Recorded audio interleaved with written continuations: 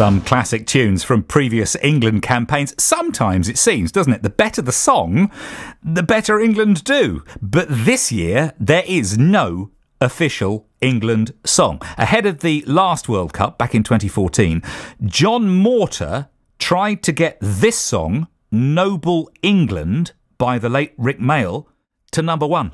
Gentlemen in England, bend up every spirit to its full height. On, you noble English. On, you England, you noble Englishmen. Come on, you England, you noble Englishmen. On, you England, you noble. Now, the late and much lamented Rik Mayall. It was Jon Morter who tried to do the business there, and John joins us on the phone now. Hello, John. Hello, Eric. It didn't exactly work, did it, 2 years ago? Well, it did. It got to number 7. It was the best-selling football song, England football song of the World Cup. But sadly missed that top slot which you were aiming for. Well, it did, but realistically, we didn't really think we'd quite do the number one. But we just wanted to give Rik a good send-off, and we wanted to just really sort of show that he was loved, and and it was just an absolute honour to work with him. So we just wanted to sort of go out in style, really, and top 10, best-selling football song of that year.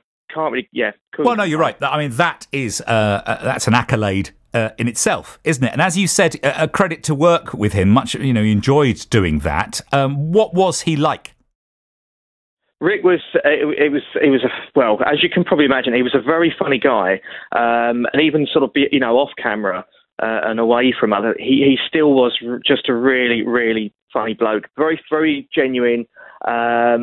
Just really nice to be around. Me and my then wife Tracy, we had a cup of tea with him.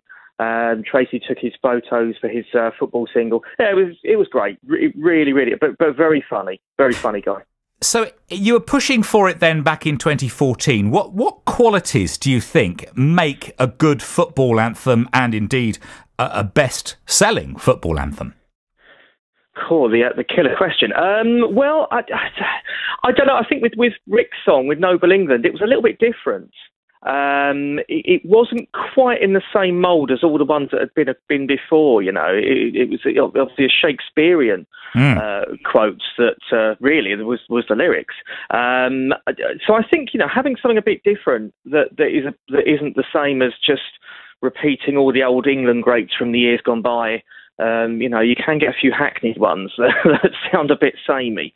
But you never know with the English British public. You just don't know, There's some very strange things. I mean, the whole the Will Griggs on Fire song's doing incredibly well at the moment, which is pretty much Northern Ireland song, So you just don't know. You just do not know.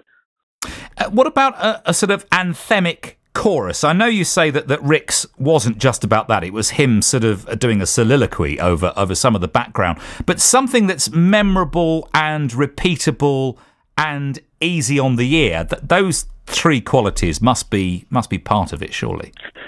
Oh, well, I wholeheartedly agree with you. Yeah. But getting all those three to line up perfectly is never easy. It really isn't. I mean, obviously there's been some classics in the past. I mean, my personal favourite football song ever is England New Order, World in Motion. Yeah. I think that's the best one. Way better than 3 lines. Vindaloo, you mentioned earlier, love that. Just nice and simple. If you can shout it in a pub, it's great, basically. Do you know what? I think the guy who wrote the EastEnders theme tune, the da-da-da-da-da-da, Yep. I think was suggesting that if it couldn't be whistled by a milkman, he didn't think it would work as a theme tune for a soap. So his definition was really, as long as a milkman could whistle it coming down the path, it will work for a soap theme. Maybe it's something similar for football songs, because you need to have the entire terraces together, don't you? Yeah, absolutely. It's got to be simplistic, It has to be something simple that, you're right, anybody could pick it up and you could be singing it, shouting it.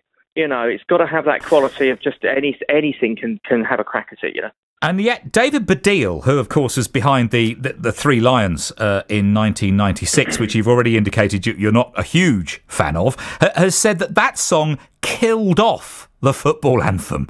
Do you agree with him?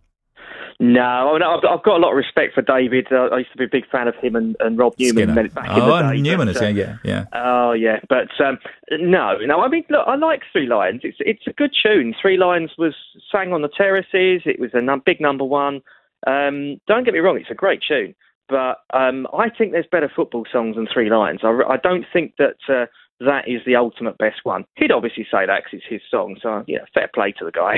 But, no, I think that there's a lot of good ones out there. I mean, look, hey, we've got one from Essex at the moment that could be doing quite well called Oi Roy. So, you know, there's loads out there, and I think it's all out in the open for anyone to take that crown that David Baddiel has supposedly got. And when you try to do this, when you try to get these songs up there, whether it's top 10, top 5, whatever, what do you do precisely? What's the campaign, the push to make it work? Well, I think the key thing is with any of them is selling it to people that they want to be part of it, that they want to be part of a crowd. That all want the same thing. We all want that to be number one. We all want that to do so well. And that's the main part you have to sell. We did it with Rage Against the Machine. We did it with the Hillsborough single. We nearly did it with Rick's single. You've got to get people together. And you know, social media is perfect for that. If you can nail it, it can work. It can work. But you've got to have that sort of all for one type attitude, you know. So are you out in Europe somewhere over the tournament, or are you watching on the telly back home in South Woodham Ferrers? No, I'll be watching from home. Alas, I have my children to look after, so unfortunately I won't be out and around in Europe. I'd love to, I really would, but no, I should be watching at home or down the Oakland pub in Woodham or somewhere like that, you know, and well, hopefully England can do very well.